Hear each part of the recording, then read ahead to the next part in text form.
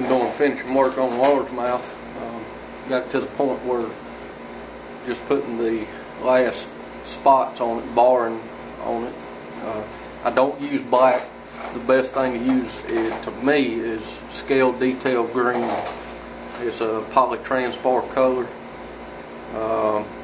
It's like a real thin down green that's got a little black mixed in it.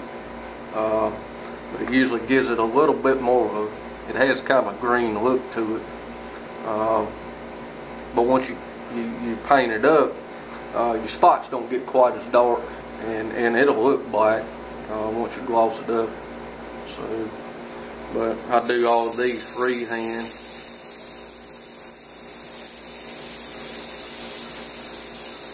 Some customers want you to paint it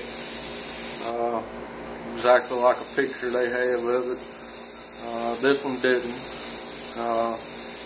Sometimes they want you to paint it without barring, but you know, that's their camouflage.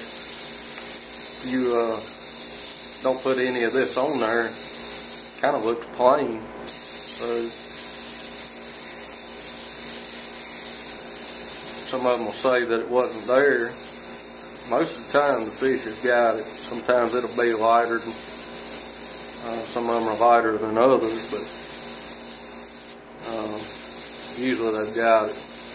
Every now and then we'll catch them in a pond here and fish will be about silver, but and that's usually like a real muddy pond. Stays muddy all the time.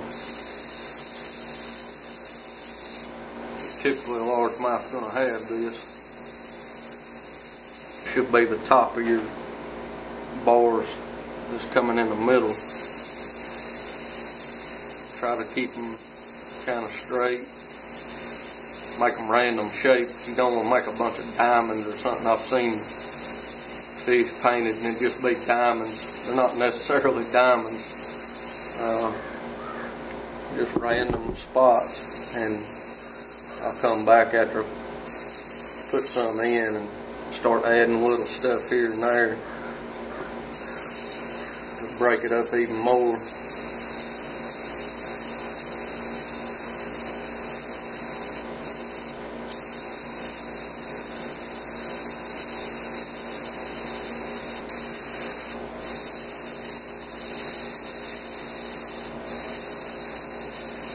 Take your time. You can kind of tell a fish if it's been blown through and somebody's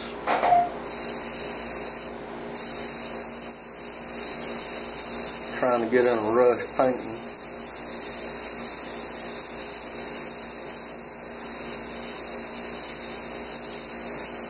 I keep mine turned way down so when I start spraying these, start out light, and just go back and darken some of them if I need to.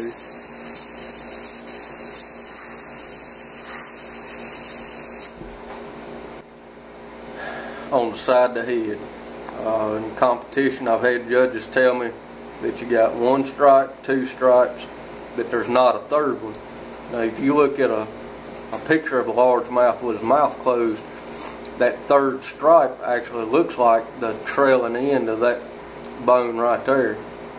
When it's folded in, it's going to be slightly green. So in some pictures it appears black and it appears that there's a third line. I quit putting a third line on it, took a couple back to a competition, and the judges counted off. They said, "Oh, you ain't got your third line." So I can't decide myself. To me, it does look like some judges have told me that it's actually that, which I'm pretty sure is called the mandible, that there's, you know, the green there, when it folds in, it looks like a third line. I don't know. I use scale detail green in my places where I fix my fins. I'm going to start out shading the back of the fin.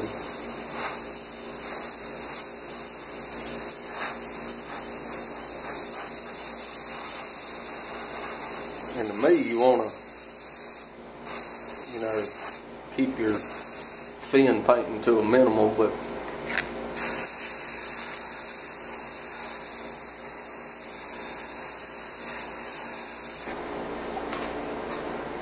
So basically prior to this I've used white, silver pearl, metallic green pearl, shimmering green, bronze gold, and now, like I said, the spot patterns put on with scale detail green. Most of the time I'm using polytransfer colors. I do use some in Lifetone. I still use lacquer. I don't really like the water-based. But if you're using the lacquer, of course you want some ventilation.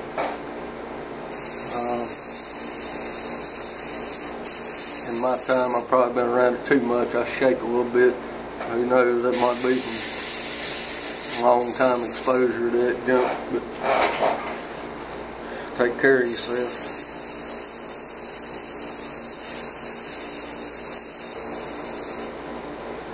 So you can kind of see how it's going. You can, because I turned the fish, I don't know if you can see it on there, but I can see the gold and the shimmering green. When you apply those, you want to kind of put it in different angles. Put it from that way, that way, that way, and be constantly moving it. You don't want hot spots. Hot spots where you're holding the airbrush in one place too much, and you get a real dark green spot. Or if you're spraying bronze gold, you get a real gold spot. You don't want that. You want everything kind of blended. When I spray my white on, I'm holding the fish like this. And then if I'm missing any spots, I come back and kind of shade it in. Same thing with my green pearl. I'm going to spray it from the top down, and they kind of meet there and kind of blend together. If you're sitting there spraying here where your lines come together like that with your green white, it ain't going to work. Spray it at the angle, it'll kind of blend together in the end a little better. So, but I try to, you know, spend some time on it. A fish has two sides, paint both of them.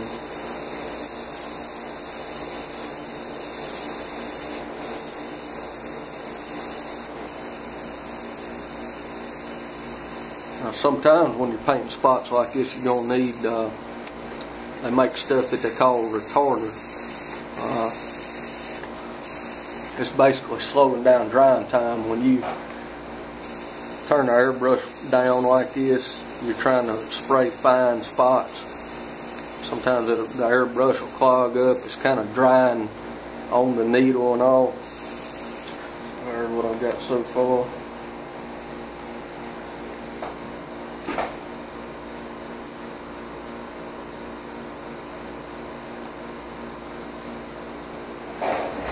Alright, so I've basically got most of my barring done the way I'm going to do it.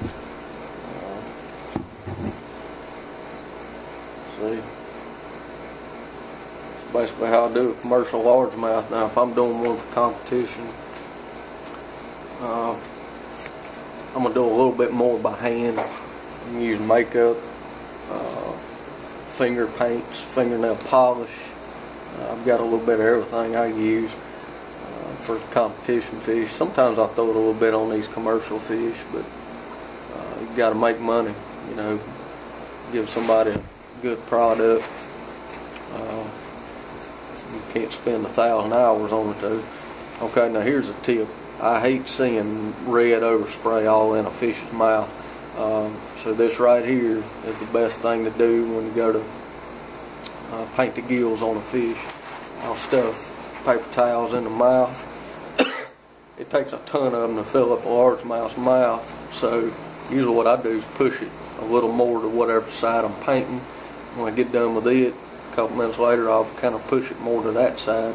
That way when you go to spray them, you're not spraying too much up in there. And then at the same time, I'll use carding of some kind in behind the gills, try to keep it from in there. Sometimes you'll look in somebody's fish and there's red paint everywhere. There's no sense in that. You ought to be able to take a couple minutes and you know, take your time, do something like this, move it around. Sometimes I'll use two pieces. I'll put one up here next to the gill cover and keep it there, and then use the other one a little bit moving around. Just spray a little bit of it at a time. You won't get that red everywhere.